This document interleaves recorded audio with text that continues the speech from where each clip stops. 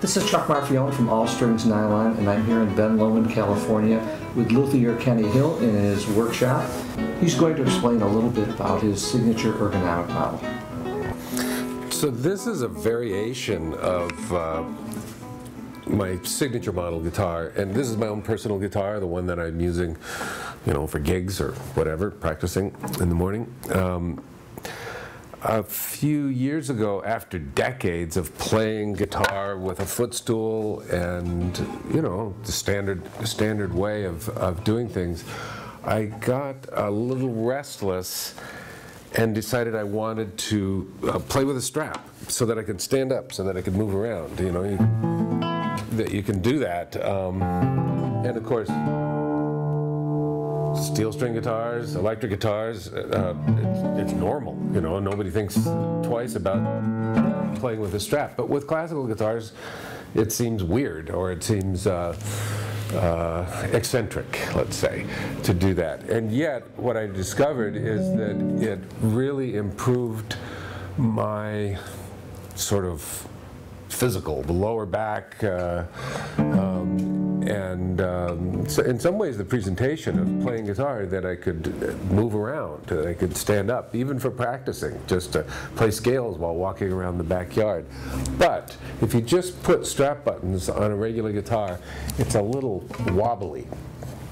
And so, since I can make my own guitar if I want to, I made first a transition, and I don't know if you can see this, but the way this is built, the body is deeper here than here. So it's essentially a wedge-shaped body like that. A little bit, not a lot. It's about a centimeter and a half. But if you then put the strap buttons on, it allows the guitar to sort of fall back. All of a sudden, gravity is on your side rather than the guitar wanting to tip forward. So when you do wind up hanging it on a strap, it settles in. It settles in nicely. And so that's cool. That worked out real good. But then, I actually worked with these guys in France on a model that they called Ergonomic, that applied, it was different than this, but an armrest. It's just a slope that's right here. And so I just went to my guitar and drew a line on it with a Sharpie and cut this corner off of it. And this actually is the piece from this particular guitar. I can tell by the grain. It's the same piece that came off. Now, of course, and actually I do it without even taking the strings off. I did it on this guitar without, it was all done, it was finished, it was built with that wedge action in it, but you just cut it off with a bandsaw. It's kind of crazy. It's spooky or scary, but it works fine. And then, so then it has a big hole in it, and it sounds very different at that point.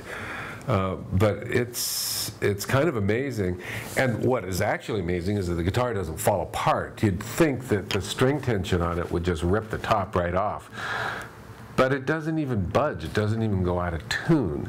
So that was the first surprise, actually.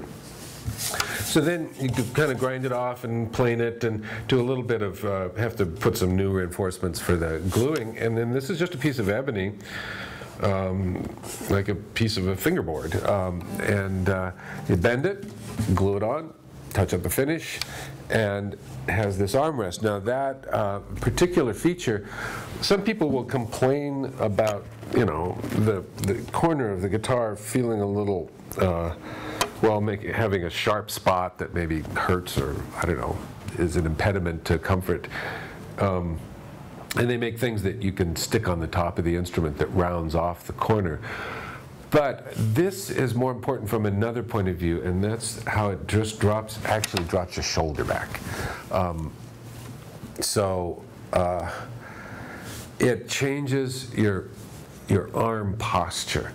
And that's not only comfortable, I think it's healthy, because you know, the farther out you reach, the more sort of distorted your shoulder is, and it can affect your neck, it can affect your shoulder. And so between the tapered body, which is tilting the face of the guitar toward me a little bit, and this rounding off,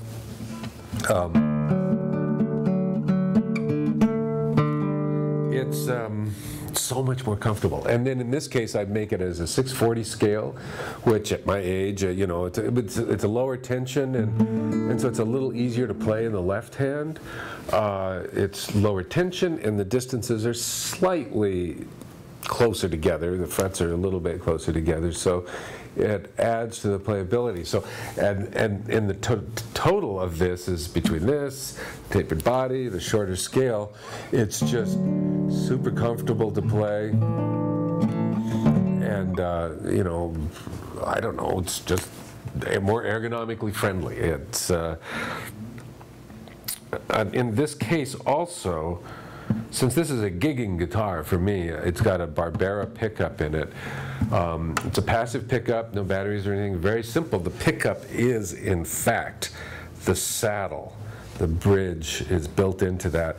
And so you just plug it into an amp, and play. So for a restaurant or a wedding or wherever you need to plug in to play, it's great, but it doesn't really interfere with the acoustic qualities of the instrument at all, really. I have noticed no differences. So these things are all, you know, tweaking the engineering of the guitar, and you might think that degrading the sound, but I don't think so. I think it all goes together. It still comes together as a perfectly good guitar, no problem.